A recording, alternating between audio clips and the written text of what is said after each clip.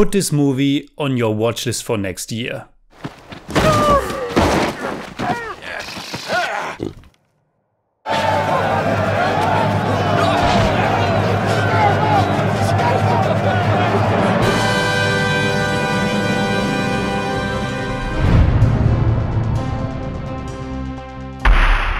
Servus Freunde, my name is Jimmy Cage, and if you want to see a totally crazy, bonkers, super creative, fascinating and just extremely fun and absolutely unique little movie that might blow your mind, you have to remember the wonderful title Hundreds of Beavers.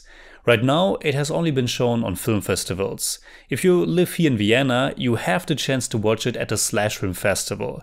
And according to the official homepage, hundredsofbeavers.com, it will be unleashed on the public in early 2024. It marks the feature-length directorial debut of Mike Cheslik, who also co-wrote the film alongside its lead actor, Ryland Brixton Cole-Hughes. And that guy, apart from some very few scenes, is front and center throughout this wonderfully mad action-adventure comedy. Hundreds of Beavers is basically a black and white, silent, live-action Looney Tunes movie. There's of course music and also sound effects, but the movie works almost without any dialogues. It's a wonderfully visual, cinematic treat. The short synopsis on IMDb is actually pretty accurate. In this 19th century supernatural winter epic, a drunken Applejack salesman must go from zero to hero and become North America's greatest fur trapper by defeating hundreds of beavers. It begins with a little song and our buffed Applejack salesman still being in business, until everything goes horribly wrong and he finds himself alone in the snow without really anything to work with. But from there on, he slowly but surely makes his way in this kind of survival sketch comedy. First of all, he needs food. Thankfully, he doesn't have to look far to spot some delicious rabbits.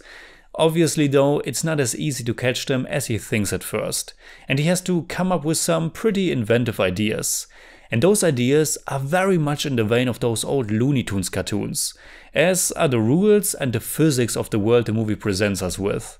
And it should also be noted that those rabbits aren't just regular, realistic looking rabbits, but they are brought to life for us by people wearing human-sized rabbit costumes. Honestly, when I first watched the trailer prior to watching the movie, and when I saw those costumes and what the humor of the movie is all about, I was a bit worried that it might not really be for me, that it might be too silly or too one note, that it might be more annoying and exhausting than clever and funny. But it only took a few short moments for the movie to completely win me over, because it's just that creative and the pacing is so good and the joke density is so high. And also because it builds a very peculiar and unique atmosphere and it follows a very interesting or rather fascinating structure. The Slash Film Festival provided me with a press screener so I could review it in time for the festival. First of all, I have to say that I can guarantee that this movie will play absolutely bonkers amazing with a big crowd of people. And second, I had to pause the movie after 45 minutes or so to get a drink. And at that point I was pretty confident that it probably must run for another half hour or so, because such a special premise as this one usually makes for a movie that's not that long. But then I realized that it still had an hour to go, and while I was a little bit worried that it might overstay its welcome a little bit, and honestly maybe it does ever so slightly, I was also really excited because after those initial 45 minutes, which by the way still hadn't even presented us with a title screen, and it's a movie that has a title screen, but after those 45 minutes I really felt that it had the potential to go even bigger and crazier when there's so much time left. Unfortunately, that's exactly what happens. Hundreds of Beavers becomes absolute madness as it progresses, and now I'm coming back to that very fascinating structure it follows. The way this movie is built. The movie really does depict our protagonist's journey from zero to hero, though I would put that hero in quotation marks. But I can't really recall any other movie that's so much about progression as this one is. Hundreds of Beavers is part Looney Tunes, and it's really great at that. The production design, the editing, the timing, everything is really clicking here. It also features a score that sounds very much like classic orchestral music, which adds a nice atmosphere to the absurd and is also used time and time again for a comedic effect when it abruptly stops for some silly gag. At the same time, Hundreds of Beavers is also like the ultimate video game movie. Like in a video game, it spends a lot of effort to establish the rules of this world, how all the different elements fit together.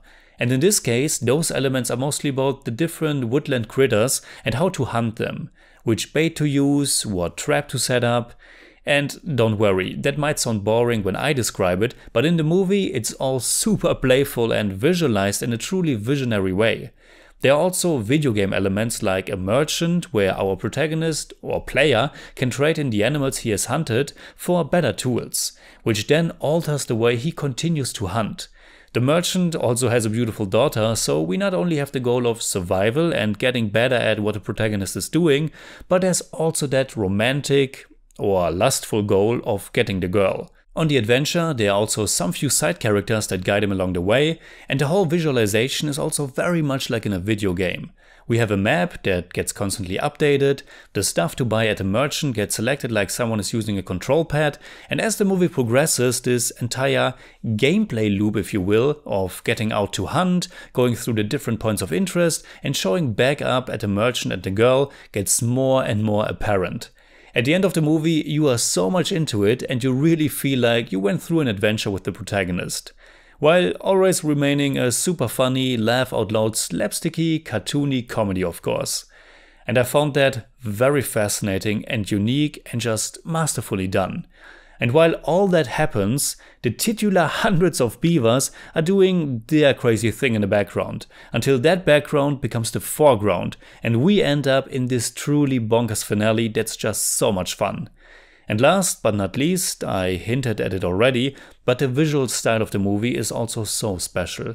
Watching the trailer, I was afraid it might come across a bit too cheap and simple, but there's so much charm and ingenuity to it. And there are also some truly remarkable and surprisingly expressive camera shots, like a scene at night in which our protagonist and his companion are attacked by wolves and climb up a tree. What should I say? Hundreds of Beavers is one of the best and most special films I have seen in recent years. So in German I'd say, Hundreds of Beavers ist eine umwerfend kreative, wahnwitzige und einfach witzige Mischung aus Stummfilm Komödie, Looney Tunes Homage und faszinierender Videospiel Ästhetik. Auf gar keinen Fall verpassen. I give Hundreds of Beavers 8 out of 10. It's more like 8.4, but I don't do that.